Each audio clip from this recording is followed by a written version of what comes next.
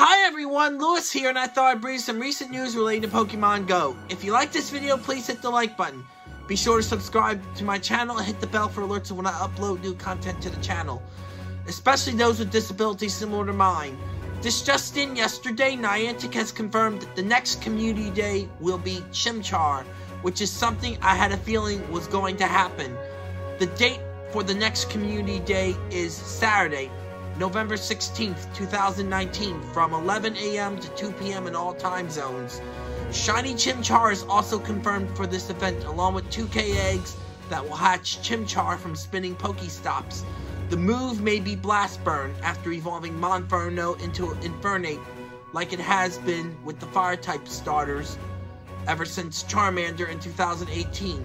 But this hasn't been confirmed or announced by Niantic yet as of this recording. Bonuses also include 1/4 hatch distance and 3 hours of lures lasting until the event ends. In other Pokemon news, also announced the Regigigas event, a Colossal discovery. The ticket for it goes on sale this Tuesday, October 22nd at 1 p.m. until November 2nd at 5 p.m. in all time zones, just 2 hours before the event ends. Further details about this event can be seen in the last video I made. One more thing, post-production of episode 46 of my Pokemon Go Play series has begun and will hopefully be out this weekend. I also have an announcement to make.